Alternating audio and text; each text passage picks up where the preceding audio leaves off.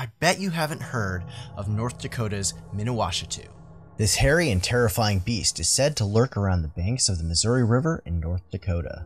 This creature is said to be kind of like a combination between Bigfoot, Chupacabra, and Sheep Squatch from West Virginia. It is said to be 7 to 8 feet tall and is a cyclops covered in a thick red fur and has the head of a bison with a single horn thrust from its forehead.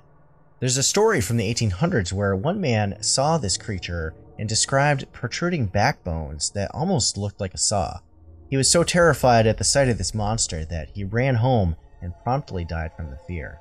Legends from the Dakota Nation say that the Miniwashitu would usher in spring by smashing up ice in the frozen Missouri River. What do you think of the Miniwashitu?